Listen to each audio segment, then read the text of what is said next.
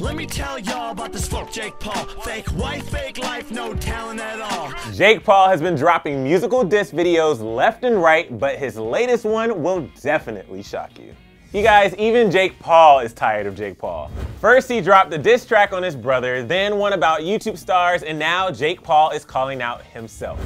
Literally. Jake has released yet another music video on his channel, and this time he's dissing himself.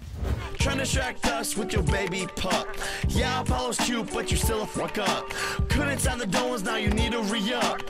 1 year later, Martina show up. In the video, Jake is seemingly having a rap battle with himself, but if you listen closely to the lyrics, the Jake in the red shirt basically represents his haters and how the world sees him, while the other is, well, himself. Jake raps about his Disney fallout and even went as far as addressing those bullying accusations by admitting that yes, it did happen, but he's totally sorry for his past actions.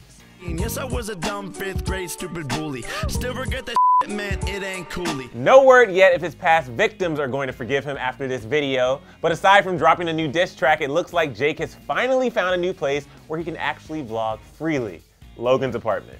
Moving in! Nope. You actually can't move it, actually fast. But we already did. Yeah, I don't think Logan is too happy about that, but I guess only time will tell if Jake is really moving in with his big brother or if it's just temporary. Anyway, what'd you guys think of Jake Paul's response to all the drama? You know what to do. Let me know in the comment section below, and then when you're done with that, click right over here to watch as Drake Bell and Josh Peck ended their beef at the VMAs. Hug me, brother. Thanks for watching Clevver News. I'm your host, Emilianus Jr. Don't forget to subscribe, and I'll see you next time.